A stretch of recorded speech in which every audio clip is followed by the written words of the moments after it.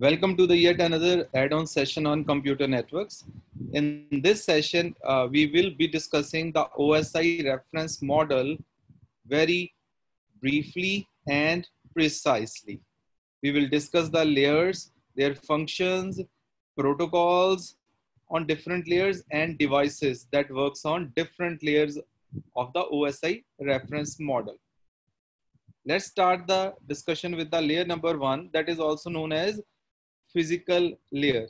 Now the functions of the physical layer are transforming the bits into signal, because the data in computer is stored in the form of bits, but you cannot transmit the bits. You need to convert the data into signals.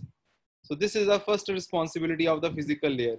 Then the bit synchronization, bit rate control, line configuration, I mean point to point or multi-point transmission mode, simplex, half duplex, full duplex, physical topologies, tree topology, star topology, mesh topology, hybrid topology, bus topology, multiplexing, I mean combining the multiple input lines into the single output line. These are the main functions of the layer 1, that is physical layer.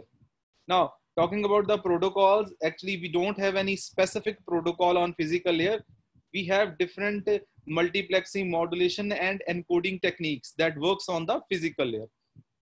Devices that works on the layer number 1 are hub, repeater, cables and gateway.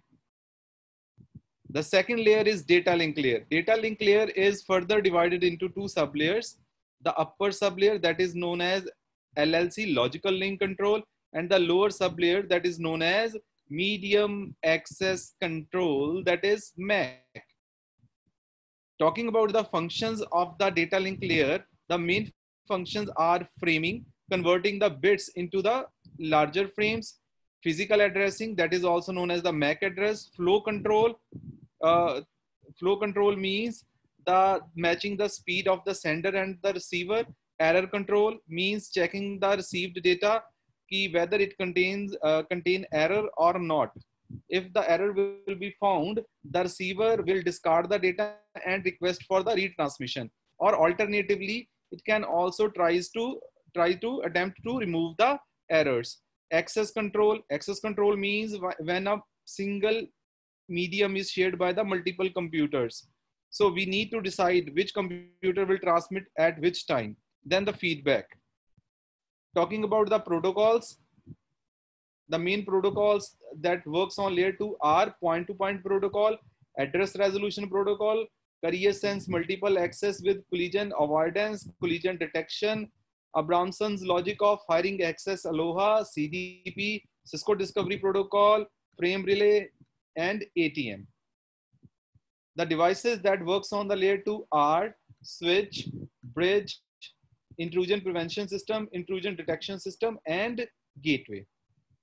Now the third layer, network layer, that is responsible for connecting networks and finding the shortest route from source to destination. The main functions are logical addressing in the form of IPv4 and IPv6. Routing, finding the shortest path from the source to destination, and creating the packets from the frames. The protocols that works on layer number 3 are OSPF, EIGRP, Routing Information Protocol version 1, Protocol version 2, Border Gateway Protocol, and ICMP. The devices that works on layer 3 are router, IPS, IDS, and gateways.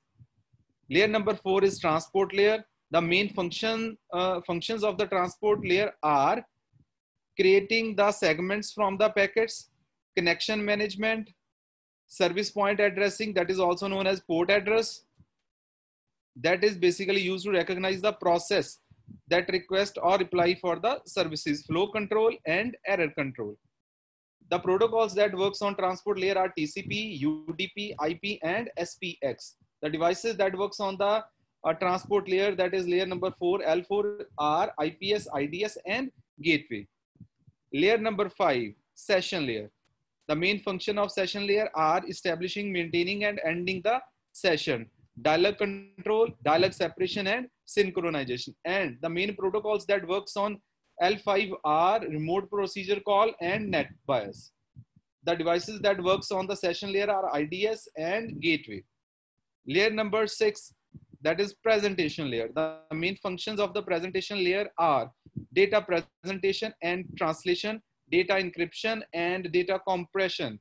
The protocols that works on layer number 6 are MPEG, motion picture expert group, musical interface digital, musical instrument digital interface MIDI, Revis Shamir, Edelman, RSA, DES, data encryption standard, advanced encryption standard, SHA, Whirlpool. All these are encryption algorithms, and the devices that works on L6 are IDS and gateway. Layer number 7 is application layer. The main functions of the application layer are to provide the interface to the user to interact with the system, NVT, file transfer, access and management, mailing services, and directory services. And we have lots of protocols that works on the layer number 7.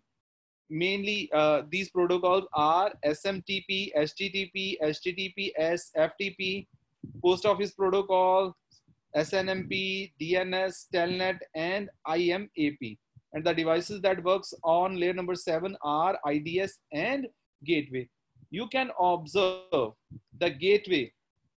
This device works on all the 7 layers of the OSI model. So that was the description of all the layers, their functions, corresponding protocols, and devices of OSI reference model.